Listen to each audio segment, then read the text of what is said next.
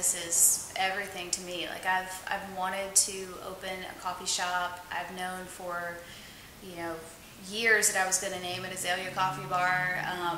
You know, being able to support women, I think, is just amazing.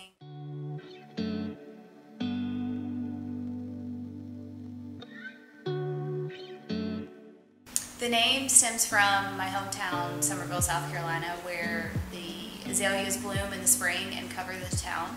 And so the azalea for me reminds me of the women that raised me and represents strength and has a feminine energy. So I've always loved coffee, and it's the best part of my day. I love drinking it.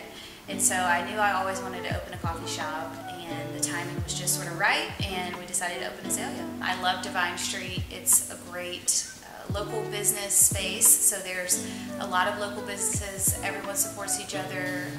I think it's a super busy location, which I think is going to be good for us. To prepare for the soft opening, I've been running around like a crazy person doing all kind of random things. I've had a mobile business for a couple years, but this is my first brick and mortar, so there's a lot of little things that go into it. Like earlier, I'm trying to cut something. I realized I don't have any scissors in here, so I had to run to Target to go get some of those. But a lot of purchasing items that we need, training employees, trying to figure out all of our new equipment, and just a lot going on. My mother is a huge inspiration for me, so we have a drink called Mother's Day up there that's pretty cool. It's all things chocolate, so she was a huge chocolate fan, so I mean, we're even steaming chocolate milk for the drink, so it's going to be really awesome.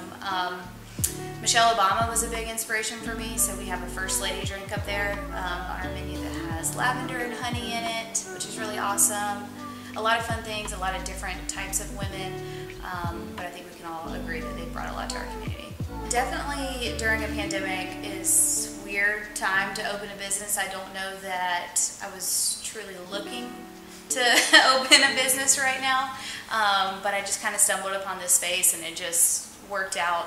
I mean, funds are a little bit weird to come by to open a business during a pandemic, because a lot of the loans and money is being directed towards COVID-19 and those sort of things, so we've had to get a little creative with that. My wife and I just had a baby, like she's 6 weeks old, so my free time is not very free. It's all things baby all the time. So definitely hanging out with her and doing that sort of stuff. Once she gets a little bit older, I mean, we love like going to the beach and the lake and that sort of thing. A huge Gamecock fan, so we go to football games and all of that.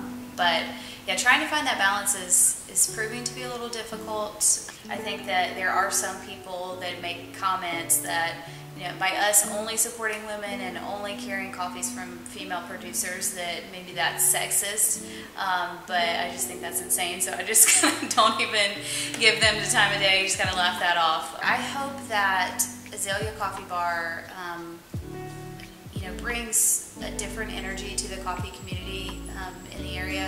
I think customers are going to really appreciate learning about how their purchase is supporting women. We're the only coffee shop in the area that's only sourcing our coffee and tea from female producers, which is something very different. And we're really focused on making quality drinks and telling the story behind that coffee that we're using. So I think that's what we bring different.